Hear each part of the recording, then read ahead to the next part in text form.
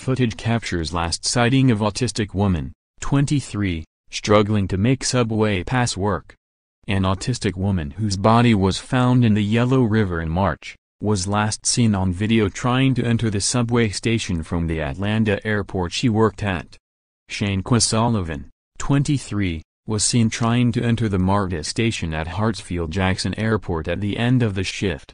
Failing to get in, she turned around and walked away. Sullivan's body would be found in the Yellow River, in Newton County, Georgia, a month later on March 3. The woman was able to work in the janitorial service while at the airport and took the MARTA every day to work, 11alive.com reports.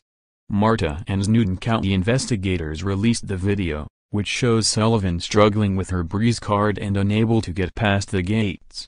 She leaves the area, speaking with a co-worker soon after. Sullivan disappeared, not too long after that. Investigators are still trying to piece together how Sullivan left the airport.